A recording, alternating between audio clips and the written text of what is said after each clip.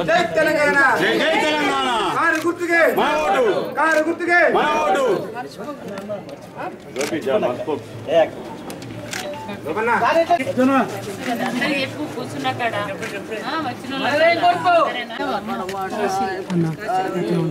ఆకాశ తెల్లారి శివరాత్రి తెల్లారి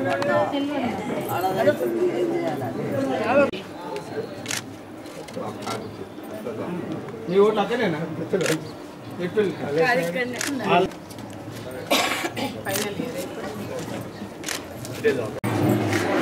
శంకరన్న ఉన్నాడా శంకరన్న బయట ఉన్నాడా రాజు రాజు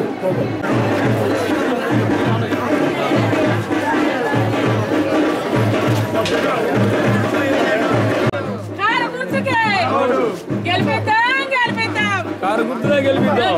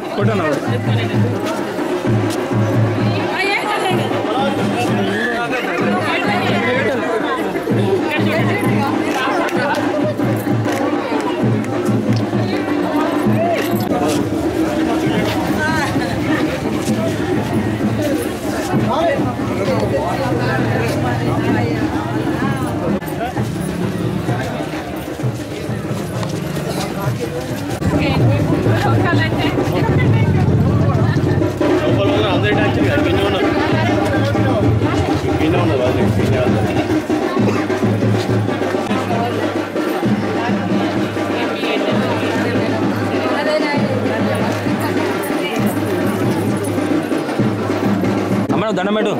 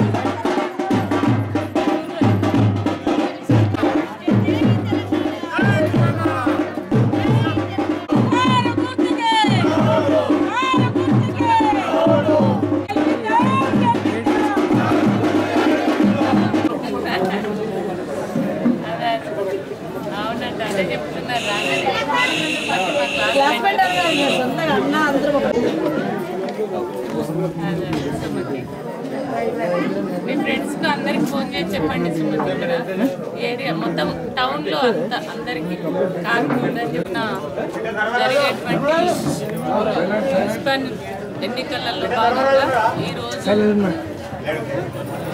కారు గుర్తుకు ఓటు వేయమని టీఆర్ఎస్ పార్టీ అభ్యర్థులను గెలిపించమని చెప్పేసి ఇల్లు తిరుగుతూ మేము ప్రచారం చేయడం జరుగుతుంది. ఆ ప్రచారంలో చాలా మంచి స్పందన. ఆ స్పందన చూస్తే మా క్యాండిడేట్స్ అందరు గెలిచిండ్రు, ఇక ఏకగ్రీవం అయిపోయినట్టుగానే అనిపిస్తుంది. మంచి స్పందన ఉంది.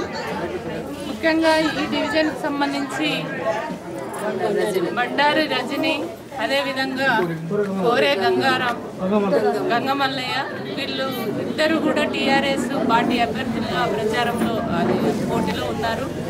వాళ్ళకు మద్దతుగా నేను ఈరోజు ఇక్కడికి ప్రచారానికి రావడం జరిగింది. మొట్టమొదటి నుంచి కూడా టీఆర్ఎస్ అంటేనే జగిత్యాల అంటేనే టీఆర్ఎస్ అనే విధంగా ఇక్కడ ఉంది. టీఆర్ఎస్ మొదటి నుంచి కూడా ఇక్కడ బలమైనటువంటి ఒక పార్టీగా ఉన్నటువంటి విషయం మనందరికీ కూడా తెలుసు. మొదటి నుంచి కూడా అంటే ఒక చరిత్ర ఉంది. జగిత్యాల అంటేనే ఉద్యమాలకు పెట్టింది పేరు. జగిత్యాల ప్రజలు అనుకున్నారంటే ఏదైనా వెనకడుగేయరు, అనుకున్నది సాధిస్తారు. అదేవిధంగా టీఆర్ఎస్ పార్టీ ఒక ఉద్యమ పార్టీ వెంట మొదటి నుంచి కూడా ఈ ప్రాంత ప్రజలు ఉన్నారు. కాబట్టి టీఆర్ఎస్ ప్రభుత్వం ఏం చేస్తుందో జగిత్యాల పట్టణ ప్రజలకు తెలుసు, యావత్ తెలంగాణ ప్రజలకు తెలుసు.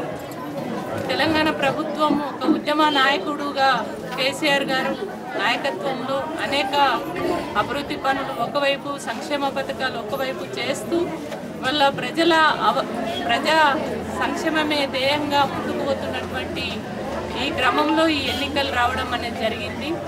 మరి ఈ ఎన్నికలు ఎంపీలను గెలిపించారు. అదేవిధంగా ఎమ్మెల్యేలు కూడా టీఆర్ఎస్ అభ్యర్థులుగా ఉన్నారు. మరి ఎమ్మెల్యేలు గెలిపించినటువంటి ఈ ప్రాంత ప్రజలు కింద ఉన్నటువంటి స్థానికంగా ఉన్నటువంటి వార్డు మెంబర్ల కాడ నుంచి జడ్పీటీసీలు మొన్ననే జరిగినటువంటి ఎన్నికలలో కూడా మంచి విజయాన్ని ఇవ్వడం జరిగింది. ఈ ఎన్నికలలో ఇచ్చినట్లయితే వాళ్ళ కేసీఆర్ గారి లక్ష్యం ఒకటే. కేసీఆర్ గారు అనుకుంటున్నటువంటి ఆకాంక్ష ఏదైతే ఉందో బంగారు తెలంగాణ నిర్మాణం చేయాలి. ఆ బంగారు తెలంగాణ నిర్మాణం చేయాలంటే తెలంగాణలో ఉన్నటువంటి బడుగు బలహీన వర్గ ప్రజలు, అన్ని వర్గాల ప్రజలు సంతోషంగా ఉండాలన్నటువంటి లక్ష్యంతో ఇవాళ మా తెలంగాణ బిడ్డలు కులవృత్తులపై ఆధారపడి బతుకుతున్నటువంటి వాళ్ళు కావచ్చు, బీడీ కార్మికులు కావచ్చు, రైతులు కావచ్చు, ప్రతి ఒక్కరు కూడా సకల జనులు అందరూ కూడా సంతోషంగా ఉండాలనేటువంటి ఒక మంచి ఆలోచనతోటి గౌరవ ముఖ్యమంత్రి గారు మన ముందుకు వెళ్తున్నారు.